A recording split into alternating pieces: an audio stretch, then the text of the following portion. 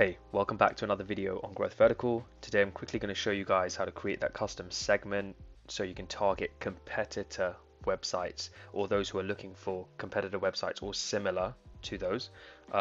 Really easy. Some of you guys were talking about how we can actually technically do this in a previous video, but you wanted a bit more clarity. So I'm just going to do an outright video on how you can quickly create that custom segment. Super simple, and then go from there, right? So what you want to do is you want to get onto your Google Ads window like I have here, and then you want to go over to your tools, and then you want to go over to your shared library and your audience manager.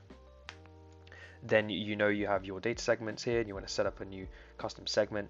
So you could do it either way, right? It doesn't really matter, but if you just do set up an audience source or just custom segment and just hit the plus button, select your region, let's say United Kingdom, English, campaign art.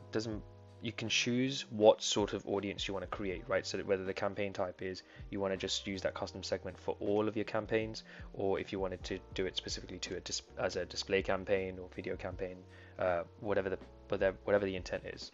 So we're going to call this the test audience, and we're going to call this competitor website, let's say agencies, right? Like for example.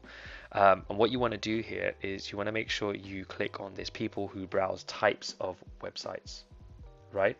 And then you want to go ahead and add the URL. So we're going to use my website as an example, but it would be, for example, growthvertical.com, right? It could be people that, so you can see straight away here is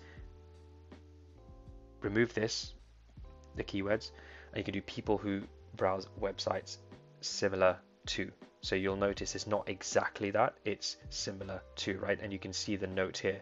A lot of people seem to get confused in the sense that this sort of campaign goes, you can see it's a bit broader, right? So you can reach about 500 million to 1 billion people in terms of weekly impressions based on the right hand side. But this is a bit more broader, which is generally the way I wouldn't recommend, but I would say that it's a good test, right? If you're running like a video campaign, and then you just hit save. And this is how you can sort of add your audience into a campaign. So when you create a campaign, you can go, it will ask you what sort of audiences do you want to add. Very simple. And that's in an actual previous video, so I'm not going to go over that. But that's pretty much how you create the custom segment really quickly, really easy.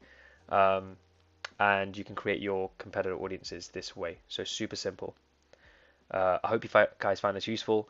If you do have any more questions, of course, of the different types of tutorials that you want to see, or anything you want to see in particular, of course, I'll be bringing the tips, tools, and strategies to the channel as well.